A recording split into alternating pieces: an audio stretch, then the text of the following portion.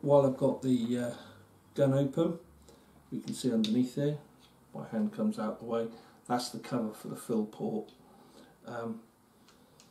Really nice little magnetic catch, locks in very firmly, shouldn't be any chance of losing that.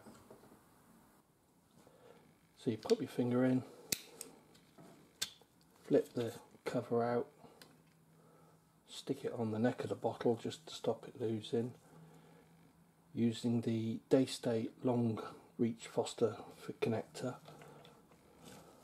Simply goes over, pushes into place,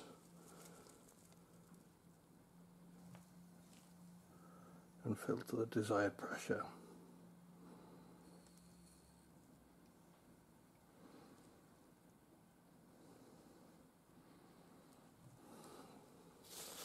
Okay, this rifle fills up to 240 bar. Okay, release the pressure. Pop the fitting off.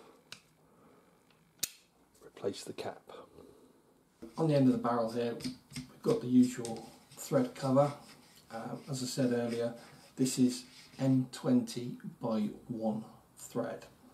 It's a metric thread, it's a more modern tactical style of thread, and I've got a hugget of steel here that screws straight on. It's a finer thread, so it's more accurate for shooting, particularly when removed and put back on to go away in the case. So you can remove the silencer and you're less likely to change any points of impact.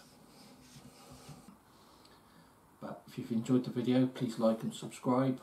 Catch up with us on Facebook at Daystate Owners Target and Hunting Group, or we also have a Delta Wolf group on there as well. So yeah, thanks for watching.